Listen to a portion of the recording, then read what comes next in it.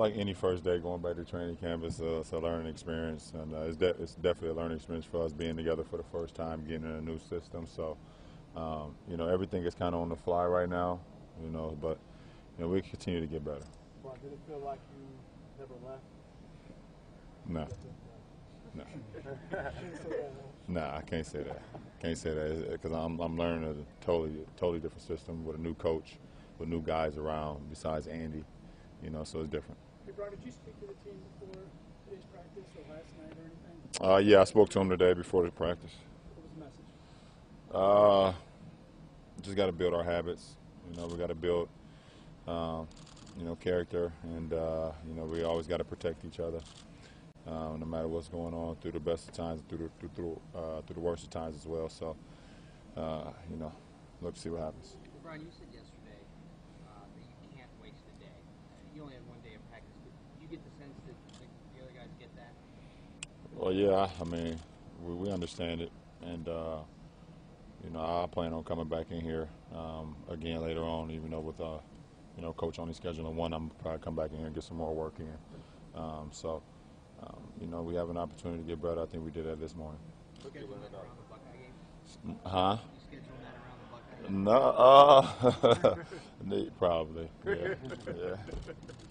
What did you learn about David Blatt off today? He's very efficient.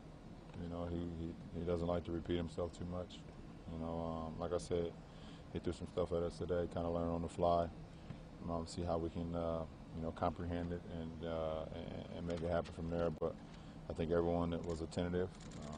You know, we made mistakes. Obviously, it's the first day. We all made mistakes, and we're trying to figure them out. But you know, it was a good first day. Brian, you're obviously used to. Like he's not trying to necessarily impress people. He just is himself. I mean, did you get that vibe from him? Like he was. Well, he shouldn't try to impress no one. You know, I mean, we shouldn't. People get caught up in trying to impress people instead of being yourself and who you are and what you stand for, and that's what he's about. You know what he stands for. He know what he's here to do, and that's to lead us, and you know, for us to win ball games, and that's all that should matter. That's a tough job to walk into, though, right? I mean, he's never coached in the NBA, and he's got to coach you and Kevin and Kyrie. Or you can have the alternative and not have me, Kevin, and Kyrie. So it's going to be tough no matter what. Lebron, I know it's day one, but anyone or anything in particular stand out to you, surprise you? Well, I mean, it's tough to say. You know, we have so many great players out there on the floor right now. You know, everyone is in pretty good shape. No one's in game shape right now, probably besides Kyrie, Deli, and Andy. Those guys played all summer. But, you know, we're all just trying to get our legs up underneath us and, you know, continue to battle through it. Brian, you're obviously used to being in a leadership role on any team you've been on. What are you trying to accomplish here in terms of finding your leadership voice with this group in a new situation? Well, it's the same for me. I won't hold back. Obviously, I'm going to continue to learn the new guys that I'm playing with. And, you know, you communicate differently with each and every one guy. You know, you don't communicate the same way. And as I continue to learn people's personalities, continue to learn, you know, how to approach them, how they like to be approached, and I'll be able to lead in that instance. But I won't hold back at practices. Aside from being home, what was it that intrigued you about this team and saying that this is a place you could continue your career? Well, I mean, coming back and you know, my letter kind of spoke for it, knowing what this city and Northeast Ohio, what I mean to it. You know, it had a lot to do with it, probably 95% of it, and you know, and the fact that, you know, Kyrie was here as well. You know, it's a huge part. I never played with a point guard like Kyrie Irving. You know, a guy that can kind of take over the game for himself. You know, and if we need it, so you know, that was a huge thing, and that was way before we even, you know, got Love and, you know, and signed Mike Miller and the rest of the guys and Tricks and the rest of the guys. So you know, that was very intriguing. Lebron, when you play, mentioning playing with a point guard like Kyrie, when you play with a point guard who has that kind of scoring ability and ball handling ability, is there an adjustment for you or for him in terms of playing off the ball? Maybe. Well, I think it'd be more of an adjustment for him than me, because I mean, I just spent 4 years of doing it. You know, playing with D Wade, and you know, we had our adjustment period where we both had to move off the ball. You know, it was something that we weren't comfortable with. You know, going into it. I come in here doing it 4 years in a row where I played off the ball a lot, and I developed, you know, my inside game. I developed my catch and shoot jump shots and things of that nature. So it could probably be a little bit more adjustment for him, not for me. When David said that he thinks it would be good for you to keep it fresh, you may not have to handle the ball quite as much as you have in the past year. Well, yeah, I mean, it's always good to stay fresh. I mean, for me, I handle the ball when I get the ball off the backboard, because I'm a good rebounder. I like to rebound, and I kind of push it from that instance.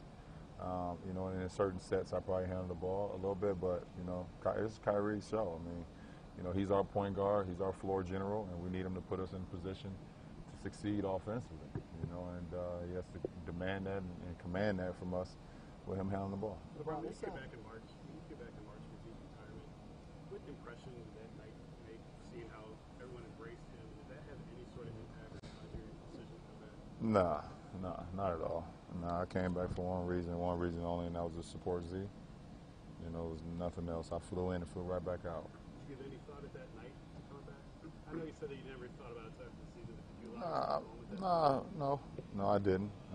It was a great night, and I was happy to be able to support such a great friend of mine and all his accomplishments, but it didn't linger into my mind at that point in time. LeBron, it seems simple, but how difficult it is for a dominant scorer, ball handler, to adjust to just being a catch and shoot player? Well, you don't want to be just a catch and shoot player. You adjust to what helps the team the best, and for me, I handled the ball a lot my first 7 years in the league, and then I went to Miami and kind of had to play a different role, and it definitely helped me improve my ability to handle the ball because I can do that as well. But knowing that you have someone like Kyrie and also Dion, who also can create things off the dribble, you can kind of play off them. For the last few years, you had sort of co-leaders of the team, several guys who were leader of the team. There's really nobody who's your peer on that this year. How is that different? How are you approaching that differently? I take full responsibility of it being a leader of the team, and obviously we have guys that lead as well in their own facet or in their own ways, but I don't mind taking full responsibility of all the leadership role of this team, and that's what I'm here for. About 4 years ago, you were standing here pretty much in the same spot and dealing with the aftermath of a playoff loss to Boston, and then a short time later, you decided to go to Miami. In what way have you changed the most in that time? I don't know, just mature, like anybody else would do in a 4-year span, I would hope. Being in your 20s, I would hope you would mature from 20 to 24 or 26 to 30 or whatever the case may be in your 20s. And that's it. I know you'll rebound because this team is blessed with a lot of good rebounders. Will it free you up to do other things?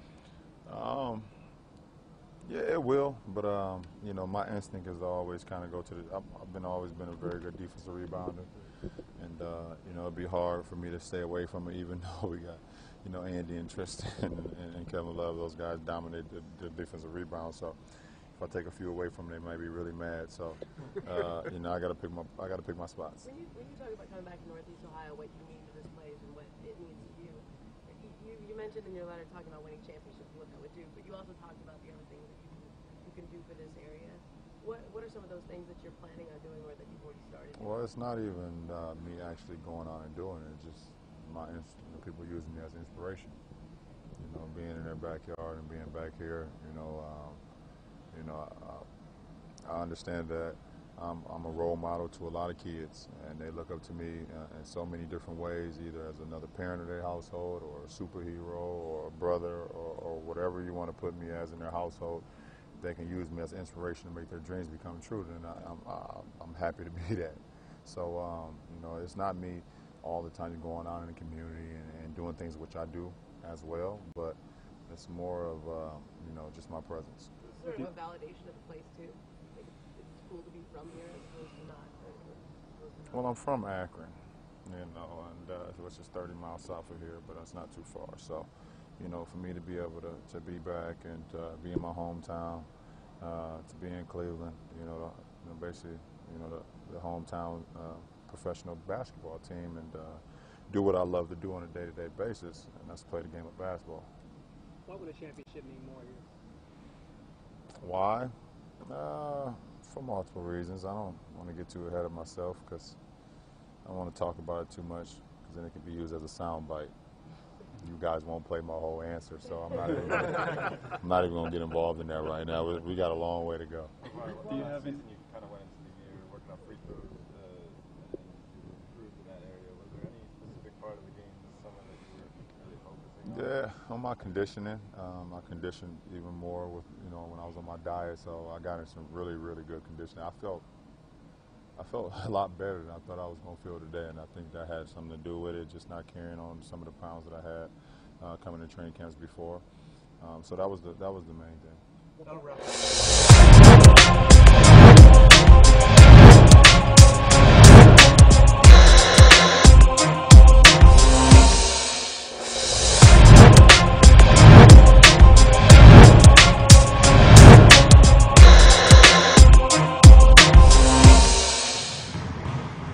was the highlight of practice, Coach?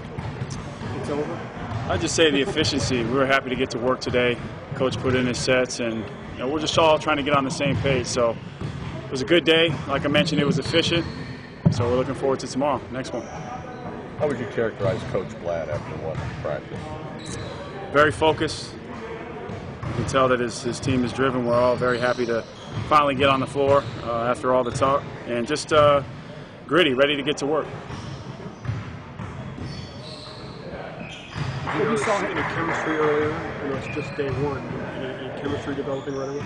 As you mentioned, it's day one, but we got a lot of guys that know how to play basketball, very unselfish by nature, as I mentioned yesterday. So we just want to continue to grow. We felt like today was a step in the right direction, and we know that we're all in this thing together. So we're happy that day one is out of the way. We got some good work in. We're getting some good work in here after practice. Now we just have to rest up and prepare for tomorrow. Today was Coach Blatt's first day as an NBA coach in an NBA practice, I guess. Can you tell if so why or how? I couldn't tell. He looks poised. He looks like he's ready to lead us, and everybody was very attentive. We all spoke before practice. We all spoke yesterday after media day, and we hit the ground running. So we just want to continue to keep getting better. But as I mentioned, I felt like today was a good step in the right direction. Kevin, you've competed against LeBron. You've been on the floor with him for All-Star games. What was your overall reaction to being on the floor with him as a teammate? As always, he's a consummate pro, a leader, a guy that everybody listens to when he speaks up. And he's an extension of the coaching staff and Coach Blatt. So when he stepped up to the plate for us today, there were a lot of opportunities where he made the extra, the hockey assist, the extra pass, and there were times where he took over on the offensive end. So you guys know LeBron James at this point. We do too. We're just looking to get out there on the floor as much as we can with him, because that's what we need is time on our side. Kevin, you mentioned that you guys all spoke. What was the message that was being presented to the team? Just that we're all in this thing together. There's going to be different things going on throughout the season. There's going to be peaks and valleys, but we have to know that we're in this foxhole together, and we just can't let anybody into the circle. So I think that was the number one thing, and I'll keep mentioning it throughout this whole thing, throughout training camp, the preseason. We're just happy to be on the floor and working together and getting better. Obviously before in the race, before in New York, there's always someone written about, summer 16, you can come in, how you come in. Did you ever give that any thought? Before this situation? No, I'm a Cleveland Cavalier, and I'm happy to be here. So all that is in the past now. I'm here now, and I'm not really focusing on 2015. I'm focused on today and getting in the gym tomorrow. Kevin, how much did Blatt's work in your how much do you know about what he's done before, and how much? Just from what I've read and from what the teammates and I have talked about, I know that he spent 20+ or 23 seasons over there in Europe for several teams. I remember meeting him in 2012 at the Olympics when he coached the Russian team to a bronze medal. I know he went to Princeton. Has a great different European style of offense where we're all going to get equal opportunity and a chance to do what we want with the ball. So we put in our defensive sets today, and we're going to continue to grow on both ends of the ball. For a player like yourself, how does it make your style well? Just being a triple threat.